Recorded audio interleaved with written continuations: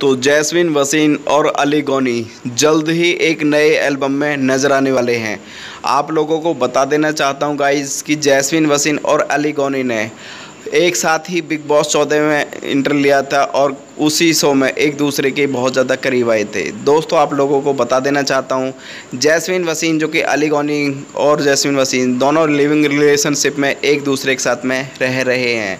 हालांकि इनकी फैमिली को भी अभी तक कोई भी आपत्ति नहीं है और रिसेंटली एक रिपोर्ट में जैस्मिन भसीन ने बताया था कि जल्द ही हमारी पेरेंट्स हमारी शादी करा देंगे। दोस्तों आप लोगों को बता देना चाहता हूं कि बिग बॉस 14 में जैस्मिन भसीन का पूरी तरीक़ा से सपोर्ट और साथ देते नज़र आए थे अली गोनी जो कि टेलीविज़न के एक ऐसे एक्टर हैं कि जिनकी फ़ैन फॉलोइंग वाकई में काफ़ी अच्छी है और काफ़ी ज़्यादा भी है। जैस्मिन भसीन की बात की जाए तो जैस्मिन भसीन की भी फ़ैन फॉलोइंग काफ़ी अच्छी है और लोग उनको वाकई में एक चुलबुल लड़की के तौर पर जानते हैं।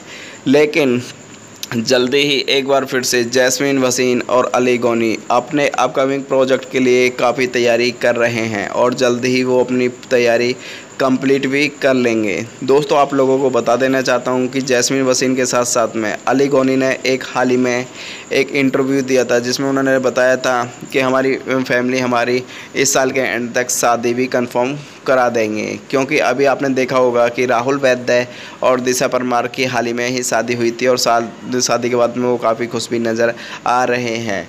हालांकि मैं आपको बताना चाहता हूं उस शादी में जैस्मिन भसीन और अली गोनी दोनों ही पहुंचे थे और दोनों ने काफ़ी इन्जॉय भी किया था और उम्मीद भी की थी कि जल्दी ही वैसे ही धूमधाम से हम भी शादी करने जा रहे हैं। दोस्तों आपको बताना चाहूँगा कि अली गोनी और जैस्मिन भसीन काफ़ी सालों से रिलेशनशिप में हैं। हालांकि इन्होंने अभी तक अपना रिलेशनशिप किसी के सामने एक्सेप्ट नहीं किया। दोस्तों आप लोगों को बता देना चाहता हूं अगर गाइस मेरे यूट्यूब चैनल पर नए हैं तो जल्दी से सब्सक्राइब कीजिए, वीडियो को लाइक करके कमेंट करके जल्दी बताइए। Thanks for watching my video, love you guys.